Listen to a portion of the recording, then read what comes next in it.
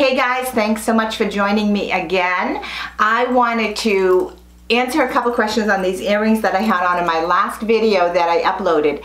In that video, I had filmed it last weekend, and I said that I was going to film 3 videos, hopefully that day, to get uploaded at a later time. Well, I did actually film those videos, but they did not come out. So needless to say, I'm filming my evening routine all over again, and I figured I'd take the opportunity to talk about these earrings. These earrings that many of you commented on, they're all different colors. They're little like round, little very light metal-y pieces, very dangly. I love these earrings. I mean, these are really awesome earrings, but these earrings are old. When I was in high school, back in that time frame, in the late 60s, early 70s, it was very common for a big furniture company, I think it was called Lane Furniture, to come and talk to the high school girls that were getting ready to graduate and talk about having a hope chest. And they gave us little tiny small hope chests, cedar lined hope chests, and as an example of what a larger hope chest was, well, of course the whole thing was, this is your hope chest, you're going to fill it with china, with pillowcases, with certain things that you want to keep for that hopeful day when you get married. I don't think, do they still do hope chests today? I don't know. I don't have any girls in high school, and my boys wouldn't have been aware of that. But anyway, so back in the day, we did have that, and they gave these free little mini hope chests out to everyone. And for some reason, I used mine rather than my mother and dad, they were not going to buy me a big hope chest, so that was out of the picture. But I used my little one as a way to collect my jewelry, and at one point, I don't know whether it was late 60s, 70s, and into 80s, I put that away. And I packed it away, forgot all about it until one day I came across it a couple of years ago. And inside that little hope chest were all my old earrings. So I don't really know how old these are. I'm guessing early 70s. But it could be mid-70s, could even be late 60s, I don't know, because all of the earrings I had in there were all vintage pieces that I actually wore. You know, and some of them I did see a couple of pictures, you know, that I had earrings on.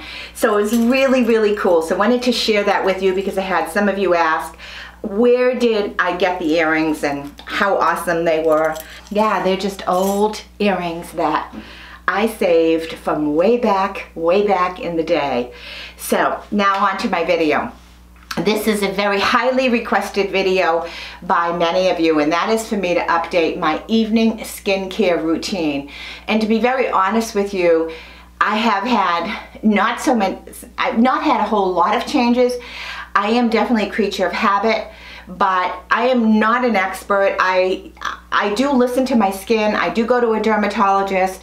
I do follow their advice. Anyways, my skin is an experiment in progress. So what I do for my skin, in no way am I endorsing that you should do it or saying or recommending. I'm just sharing with you what I do for my 64-year-old skin in the wintertime, when it changes, when my skin is super dry, when the air changes, the heat comes on all the time. It can be a real nightmare dealing with dry, flaky, awful skin. And so my routine, I have bought a few different devices, skincare devices, and I'll talk about those in the end if I have time. If not, it'll be a separate video. But my routine is pretty well consistent. I come home from work, and I can come home from work 5:30, 6 o'clock at night, and I usually leave on a normal day when I'm not having to travel anywhere other than my office. I usually leave 8 a.m. in the morning. So I get up fairly early, I go to sleep fairly early, but when I get home, if we're not going out, if nothing is happening, I will start the process of removing my makeup. And normally what I do is I use, if it is a night that I am going to be putting my eyelash serums on, my eyelash growth serum, which is right now I'm even using the Blink product. If it is that type of a night, I use a oil-free cleanser, and it's usually, I just buy the Equate. You can get the new Neutrogena. I'll show you the one I have. I usually just buy the cheap Equate, oil-free. I put it on my fingers. I don't put it on a cotton ball, and I just gently massage it into my eyelashes. And then after that, I will take some water and I will rinse it off. So because it's a night of using that kind of a treatment, I don't want to have any kind of oil residue around my eyes at all. I was told way back when that the secret to these serums, I don't know if they're true or not, if you use any kind of an oil product, any kind of oil-based cleanser, if you don't remove it all, it inhibits the serum from actually doing what it's supposed to do for your eyelash growth. So I've always believed that, and I've always done it that way. Whether it's true, whether it works for you, that's up to you, but that's what I do. So on that type of a night, I use a non-oily cleanser to clean my face, and then I normally will go in.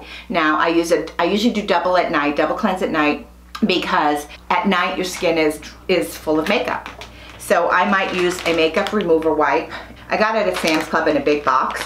I happen to like it. I'll use that. Sometimes I'll wet it down with warm water and I'll just put it all over my face gently and just kind of remove a little bit of a first layer. But the key is gently. Then I take, and this is what I usually use. I have used other cleansers, and I am experimenting with other products right now too, but this is what I normally use in both in the morning and the night. So I'll take my CeraVe, I'll put it all over my hands, and then I will gently massage that into my skin. Usually use my Foreo or my Foreo dupe, and I wet this with warm water. I'll turn it on. Can you hear it? And it kind of vibrates. I'll wet it with warm water, and I have the CeraVe, and I will just gently go over my skin, down my neck, all over the place. Then I rinse this off and I close it, shut it down, and then I'll take some warm face cloth and I will just rinse off the rest of my makeup. And then once I do that, if I'm still feeling that there is a huge residue, I will go back in and I might use a different cleanser. But if I have to go in a second time after I've done the 2 cleanses, then I will take a cotton ball and I will use either my witch hazel after I've done that. And this is really gentle for me. This is alcohol free. This is a great toner. I use it at night, especially on a night I'm using my Retin-A. So I will put that on my cotton pad, and then I can tell by how clean that pad is how good I did on my skincare. So, and this is, again, this is going to be something that switches up depending on what I'm going to be using. So I'm talking to you right now that this is going to be an eyelash serum night and a Retin-A night. So I would then do this, and I make sure I have that all over my skin. I let it absorb into my skin. Currently I'm using the niacinamide still from The Ordinary. I am looking into another niacinamide. I haven't made my decision yet, but this is what I currently use every single night. I don't use it in the morning. I know there's some, back and forth about how you can use it in the morning. In the morning I use vitamin C. Do I want to mix my niacinamide? In the beginning I was told no, don't mix them. I just don't mix them. I use my niacinamide at night, and it's usually after I've toned my skin, and lately I have been using an essence. And this is the essence, I cannot pronounce it. I believe this was, I've mentioned this in the previous video, Advanced Snail 96.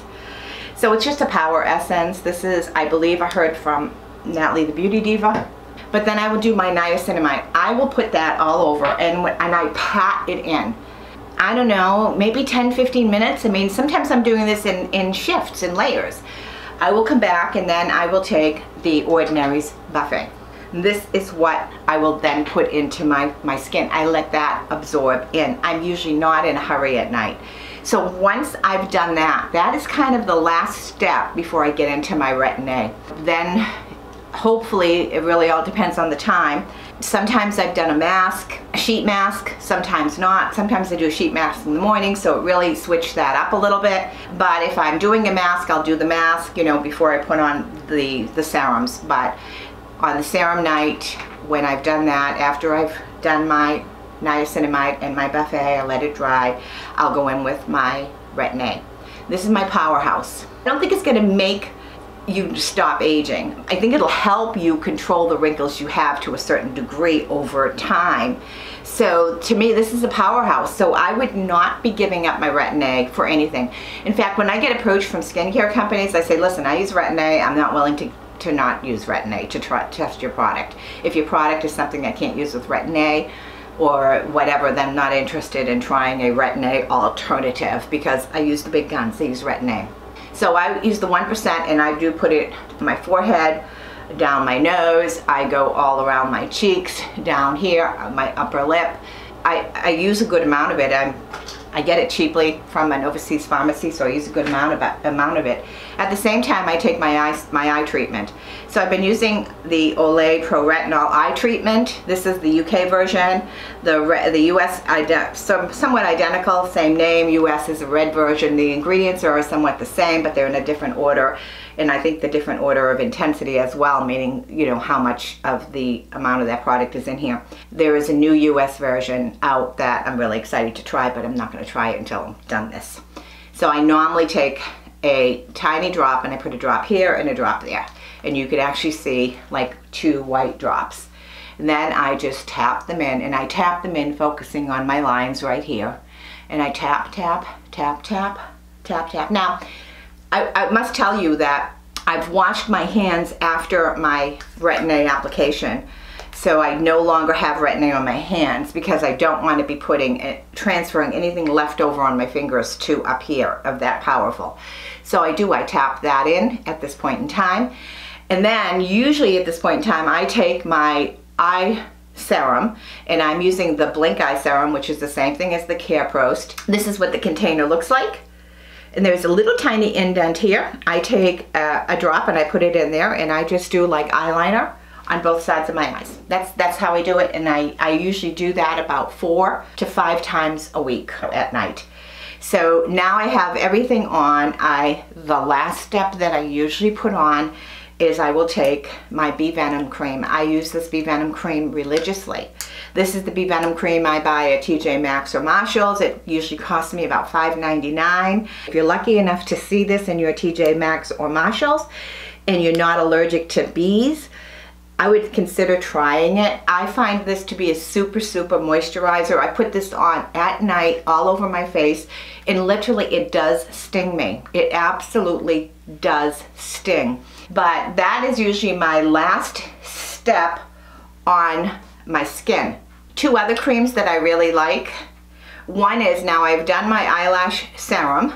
I've done my Olay Pro Retinol for the deep wrinkles. At night I take the Nivea Skin Firming and Soothing Concentrate, this, and I will take a tiny little dab of it, and I will put it on the inside corner of the eyes. Now, some mornings I use it as well. It all depends on how early I get up. I don't want, this will sit on your skin for a while. It does not sink in on my skin anyways. So if I don't have enough time for this to dissipate or whatever, this won't play nice with at least not my makeup, my eyeshadow. So usually this is an at night process, or on weekends, or when I don't have to get ready, or I'm not gonna have eyeshadow on, I'll do it in the morning. Just a tiny bit right on that fat pocket, and that's it. And then I take my Timeless eye cream. This is what I'm using currently, although I'm going to be checking out another one. I take my Timeless eye cream, and I will dab that on, and I will go all around up top. Now I avoid my eyelash area because I don't want to have any issue, but since I put my eyelash serum on early enough, this shouldn't interfere. At that point in time, if I feel that I need a little extra moisturizer around my smoker's wrinkles, I'll take my It Secret Sauce. I love this cream. This is really, really expensive. At the time I bought this, it was the most expensive cream I've ever bought myself, but I do like it. I still have plenty, and I use it, and it's expensive. And I am more of a affordable type of products that I like to use. So that's really my nighttime routine in a nutshell. And I now have a couple of tools that I use. So my Retin-A use, which I was using Retin-A 5 to 6 times a week, is now more like 4 times a week. In some cases 3 times a week, really depending on what else I'm doing to my skin.